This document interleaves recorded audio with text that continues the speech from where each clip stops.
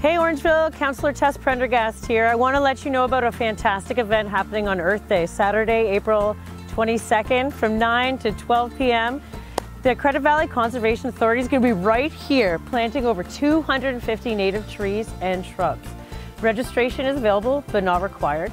If you head on over to the town website, you can find out what to wear and what to bring, but everyone is welcome, including children, caregivers, anyone. It's an accessible path and we want you to come down and help plant some trees.